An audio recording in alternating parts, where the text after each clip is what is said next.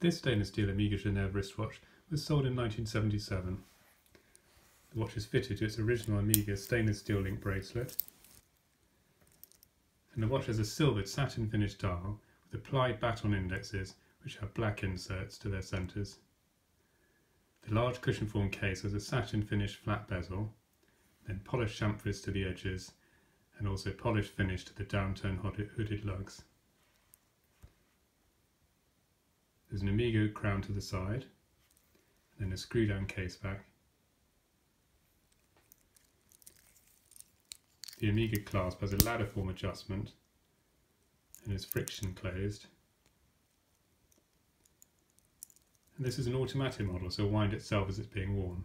However, if it's laying dormant for a period of time and needs to be restarted, this can be achieved by turning the crown away from you a few turns, which will be enough to get the watch started.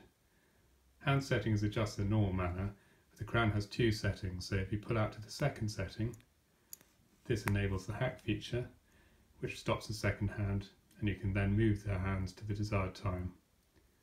The day and date will change each day around midnight like this, and pressing back towards the case will restart the second hand.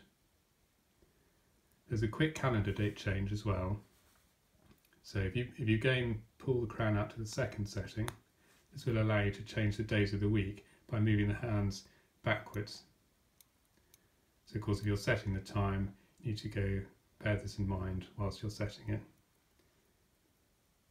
Then press back in again, of course the second hand starts again. And then the date change is from the first crown setting, so you put out one notch and then you can roll the date in either direction.